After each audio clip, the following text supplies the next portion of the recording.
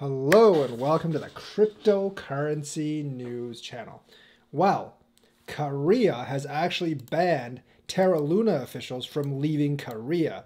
So if they are found guilty of manipulative practices, or Terra Luna, the foundation, is found guilty of such, they can be destroyed or just sent to jail. But that may not apply to Do Kwon. He might actually escape. And he's actually looking pretty jacked there, so I guess he's getting ready to take on the Korean military and beat them into submission. But anyways, he's actually in Singapore, and he can apply for Singaporean citizenship, which means he might be able to escape the clutches of South Korea. So South Korean prosecutors have banned an unspecified number of current and or former Terra Labs officials, including developers, from leaving the country. So they're trapped in South Korea's clutches because obviously they might be criminals and they might need to be destroyed or sent to jail.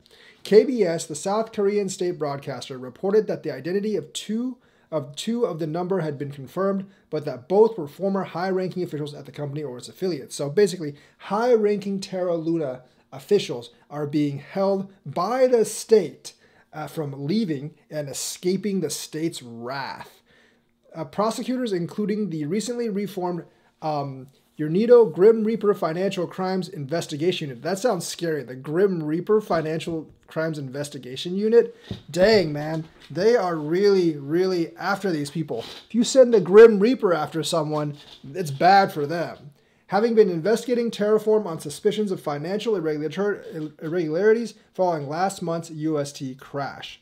But Do Kwon is not in South Korea, so they're not extraditing him to South Korea.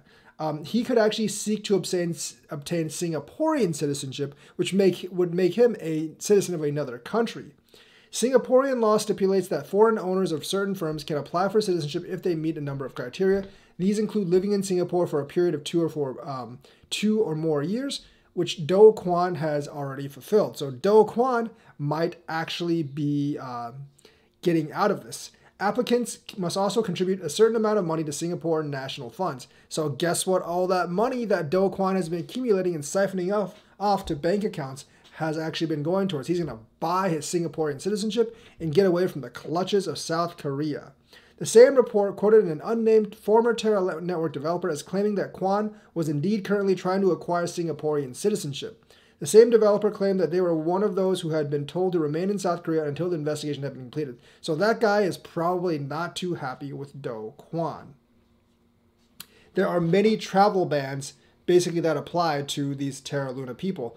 But if Do Kwon gets away and he just happily lives forever in Singapore without prosecution, then it's probably letting him get away too easily. This is a conundrum because they need Singapore to extradite him so they can destroy him or at least throw him in jail. But if he actually gets the citizenship, they might not be able to actually get him to South Korea. So they might get everyone but the head honcho, which kind of defeats the purpose of the entire thing. So that's the news for today. Let me know what you think. Like and subscribe. Hit that bell notifications button. Thank you and have a nice day.